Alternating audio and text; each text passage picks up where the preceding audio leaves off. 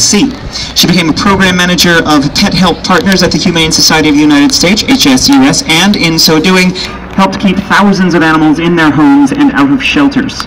Rita Joyce became the New York City coordinator for HSUS, working on animal-friendly legislation and cruelty cases. At present, she continues to promote local animal protection legislation as the New York Senior District Leader Volunteer for HSUS. And if you ever go to animal rights demonstrations, protests, she is always there. She is so committed to this work, and I admire her without reservation. So please give a warm welcome, ladies and gentlemen, to Joyce Friedman. Joyce! Joyce! Woo! Hi everyone. Thank you so much for coming and staying. So we're all here today to celebrate being vegan for many reasons. Health, environment, animals' lives. It's all about our humanity and compassion, creating a more humane society. Now, with the current federal administration's attacks on animals, I have found one of the best ways to work to protect animals is to focus locally. This is one of the best ways I found, where we might have more control and power in our animal rights movement locally.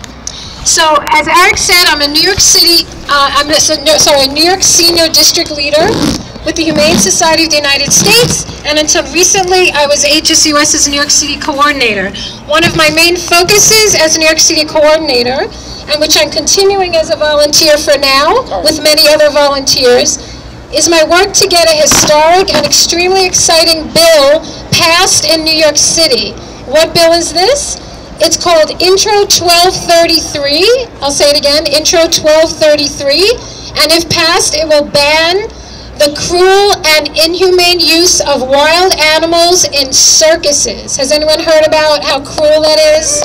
Okay. Would we like to make it illegal in New York City to have animal circuses perform here? Yes! We can do it, okay? Now, what will it do if it's passed? Throughout the 5 boroughs, any circus that brings wild animals here will be unwelcome, and it'll be illegal for them to come. Now, we had some great news earlier this year. What's the name of the circus that's closing? Ringling Brothers! So Ringling Brothers, because of low audience attendance and because of laws similar to this that have passed around the country, is closing shop. Their last performance in New York City was in February, and their last performance ever is in Long Island in May. Okay? So this is excellent news. This is due to all the activism, the protest, and the legislation. However, New York City is a little behind the game. New York City still allows circuses with animals to come here, and there are other circuses that come here. So it's great Ringling will be no longer coming, but there are other animal circuses that come here. One is actually here right now, and it's going to be here for about 8 weeks. They have elephants, tigers, zebras, bears. Animals in circuses are treated horrifically. They never have a good day. They're tormented.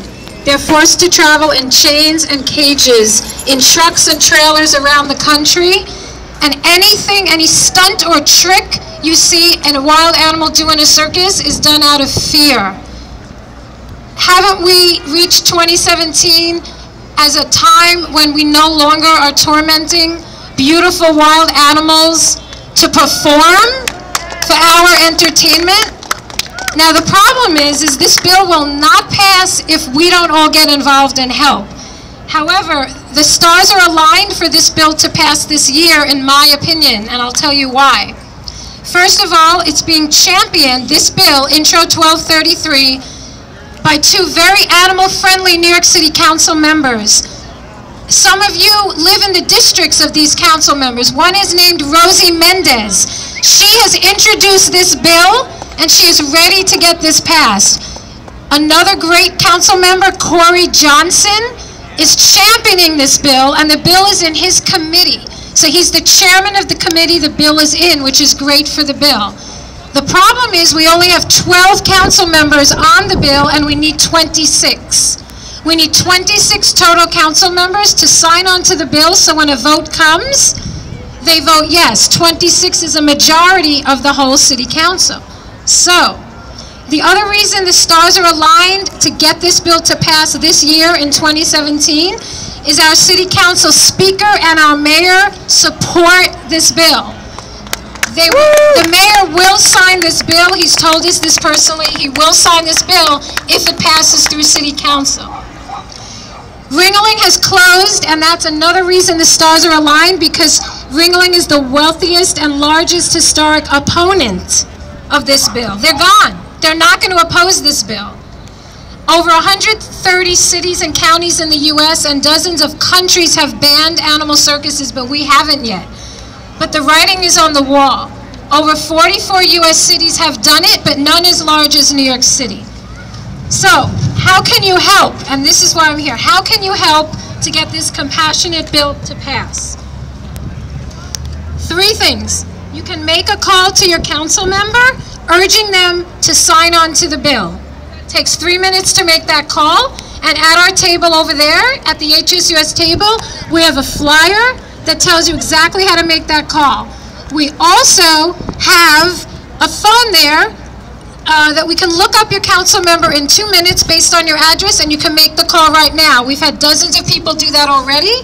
If you want to go over to our table after, we will have you make that call now. Secondly, we ask you to sign up for the campaign, which just means you'll get a few emails about when the hearing at City Hall is coming up, when we have phone banking that we need help with, etc. And the third thing is to get all your friends and family to make that phone call by taking some of our flyers and distributing them around, okay? So, who feels like they want to get involved in even those 3 small ways to get this bill passed and ban wild animals in circuses? It's not going to pass this year, and if it doesn't pass without all of our help, it's not going to pass if we don't all join in. It'll have to start being introduced in 2018. Rosie Mendez won't be in council anymore. It'll be starting from square one. I say let's all get involved and take this amazing opportunity to do something historic. And mark my words, if we do this in New York City, other cities will follow suit, other large cities. LA's working on it, Philly's working on it. If we do it here, we'll inspire other cities and activists to do the same. So I'm going to do something a little silly. I'm going to say a chant for 1 minute, but only if you promise to say the response.